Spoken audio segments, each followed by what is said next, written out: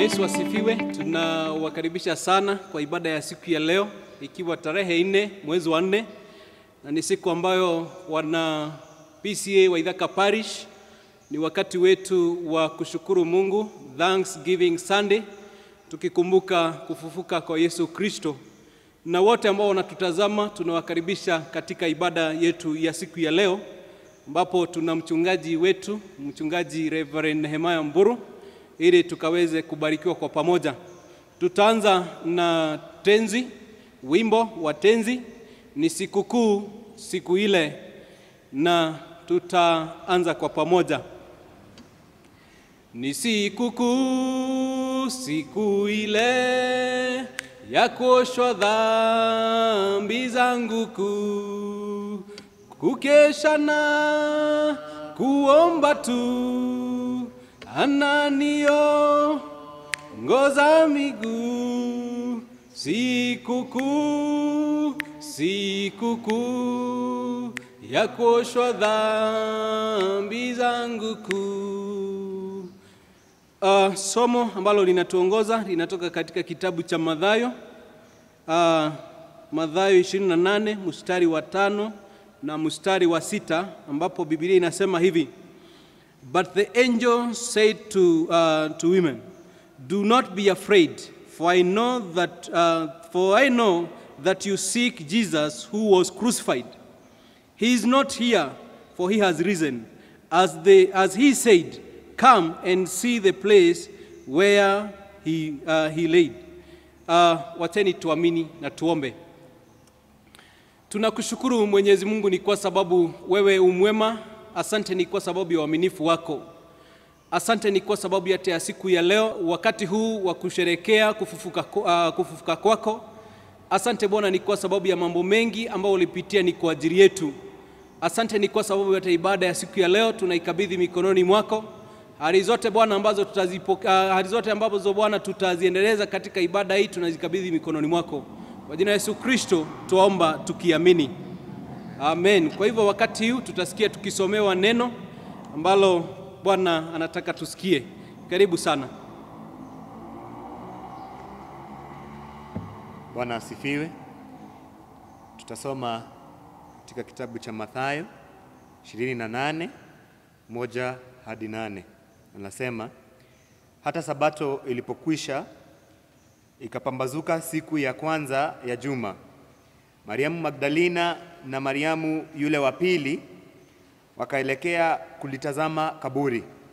Na tazama, palikuwa na tetemeko kubwa la nchi, kwa sababu malaika wa Bwana alishuka kutoka mbinguni, akaja akalivingirisha lile jiwe, akalikalia. Na sura yake ilikuwa kama umeme, na mavazi yake meupe kama theluji. Na kwa kuogopa wale walinzi wakatetemeka, wakawa kama wavu.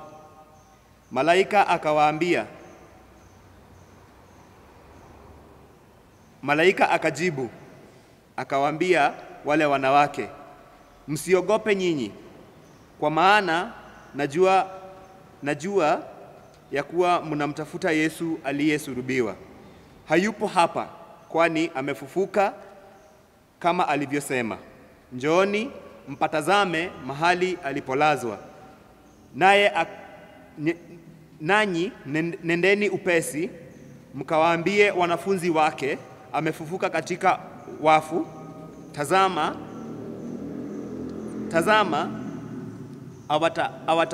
awatangulia kwenda Galilaya.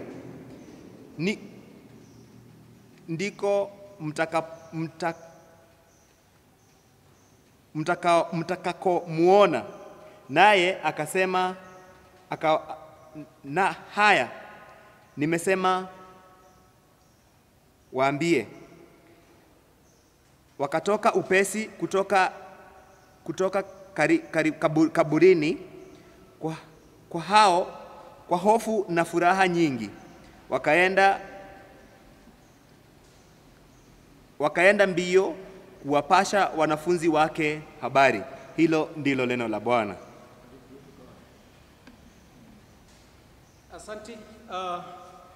Asanti brother Murioki kwa sababu ya kutusomea vizuri hivyo.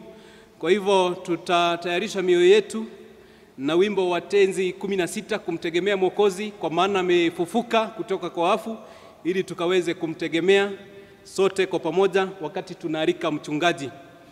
Kumtegemea Mwokozi kwangu tamu kabisa, kukubali neno lake nina raha moyoni. Yesu, Yesu namwamini, nimemwona dhabiti. Yesu, Yesu yu thamani, ahadi zake kweli. Na tuombe. Twakushukuru Mwenyezi Mungu Baba kwa sababu ya siku ya leo. Asante kwa sababu umefufuka. Asante kwa sababu umeshinda nguvu zote za kifo, kwa sababu wewe ni Mungu. Na ndio Mungu tunakuamini na tutakuishia kwa sababu ya kutuweka huru. Katika jina la Yesu Kristo tumeomba na pia tumeamini. Amen. Bwana Yesu asifiwe. Tunamshukuru Mungu Baba kwa sababu ya siku ya leo. Ni siku ya maana sana kwetu sisi wa Kristo, hata sisi watu wa Ithaka Parish. Ni siku ya maana sana kwa sababu ni siku ya kurudisha shukrani, na tunarudisha shukrani wakati Yesu amefufuka. There is a reason to give thanks because Christ is the reason of the season. Bwana Yesu asifiwe sana. Tunapokuja kurudisha shukrani, ni vizuri tujue ya kwamba jambo la kwanza ni kwa sababu Yesu amefufuka. Kule nyumbani ambao nimetoka, wakati kama huu tulikuwa tunaimba wimbo ate Jesu timoku ale muoyo. Atukaigani turamuigua mutwe, tukamuigua maguru, tukamuigua hado hothe, because Jesus is alive. Bwana Yesu asifiwe sana. Hata kwetu tutasema Yesu amefufuka. Na tujiulize kwa nini Easter ama Easter Sunday ndio siku ile mzuri kabisa in the whole of the Passion Week. Mara nyingi tunasema ni Friday, lakini wakati mwingine naona Sunday ni ya umuhimu zaidi, kwa sababu kifo bila kufufuka haingekuwa na maana.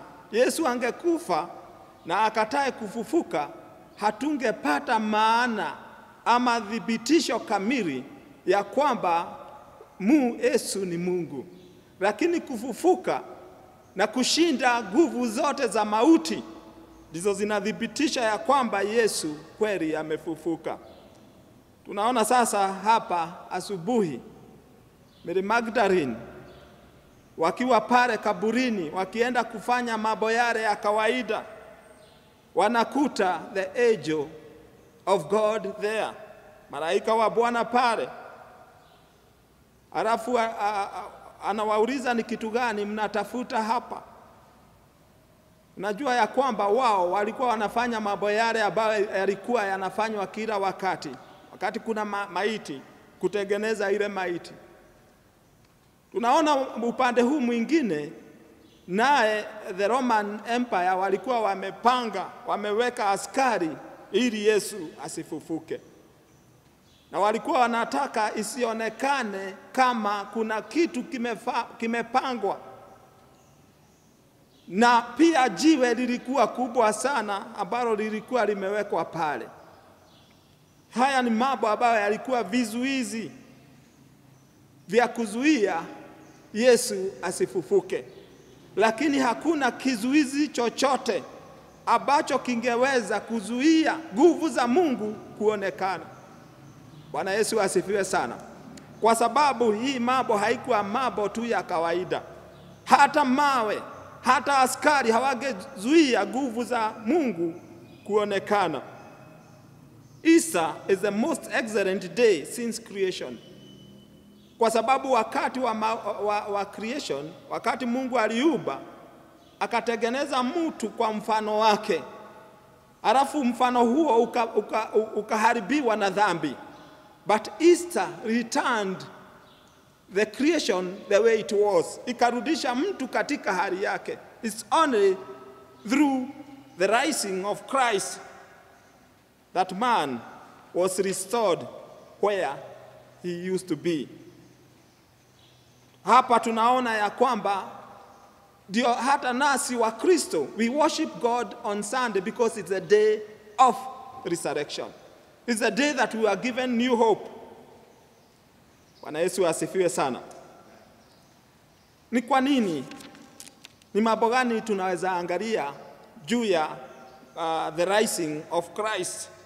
Easter, nimesema ni siku ama ni wiki ya umuhimu sana, ama ni occasion of great celebration, because it places man back to his position. Inarejesha mtu katika hali yake ambayo Mungu alikuwa amepanga awe. It's only through the rising of Christ that man was restored. Praise be to God. Kwa hivyo hakuna nguvu yoyote ambayo ingeweza kuzuia mtu kurejesha mtu, kwa sababu wakati Yesu alipofufuka aliturejesha katika mahali ambapo ni petu. Na habari ya pili ni ya kwamba sin or evil and its prince who is Satan was defeated. Unajua kifo kilikuwa kinajaribu kumzuia Yesu asitoke kule kuzimu, lakini kwa nguvu yake Mungu akashida kuzimu, akashida Shetani. Mahali aliambia yule ambaye walisulubiwa pamoja naye that today you will be with me in paradise. Victory of the cross was stamped at the resurrection. Kufufuka kwake Yesu kulistamp the authority ya msalaba. Msalaba bila kufufuka haungekuwa na nguvu. Lakini msalaba as a sign of victory was stamped in the day of resurrection. Kwa hivyo kufufuka kwake Mungu, anapofufuka tujue ya kwamba ndio kulileta huwa urejesho. The sting of the death ambayo ilikuwa inafanya watu waogope kifo ilimalizwa, kama Paulo alivyokuwa akiuliza kifo, where is your sting? The sting of death is sin. Na kwa sababu mwiba wa mauti ni dhambi, naye Mungu akaondoa huo mwiba, that sting of death. So ndio unaona even the stone would not prevent Christ from resurrecting. Najua wakati wa Easter tunajua ya kwamba hata nasi tukiwa na mateso, hata nasi tukipitia mambo magumu, one day we shall also be victorious. Kuona Yesu alishinda mauti na kifo, we have hope. Hata wakati kuna magonjwa, hata wakati tunapitia majuto, we know that we shall come out victorious, because as followers of Christ, anasema hata nasi ikiwa tunataka kumfuata, we carry the cross and follow him. Since Christ was won the race, hata nasi tutashinda. You know, Easter deal with eternal life, because Christ died for us all so that we can have eternal life. Kama vile John 3:16 inasema. It is about eternal life. Sio tu tuweze kushinda na kukaa vizuri hapa duniani, lakini tuweze kupata huo uzima wa milele. Na tukipata uzima wa milele, we become heirs. Sisi tunakuwa warithi wa ufalme wa Mungu. Kama Yesu akaambia wanafunzi wake ya kwamba I go to the Father but I will come for you, ili mahali niko na nyinyi muwe hapo, because we are sons and daughters of our Father who is at heaven. Easter demonstrates the great love of Christ that he has for us. Najua ni upendo sio kufanya kazi. Waisraeli walikuwa wanajaribu kumfikia Mungu kwa kutoa dhabihu, kwa kufanya kazi jema.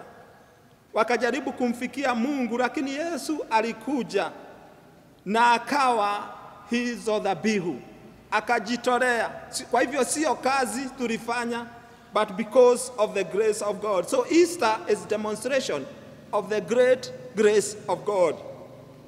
Easter is the center of Christian faith. Without Easter Sunday, there is no Christianity. Bila kufufuka hakuna Ukristo. Kwa hivyo ndio tunapo celebrate the risen Christ, it gives us hope that also us we shall arise.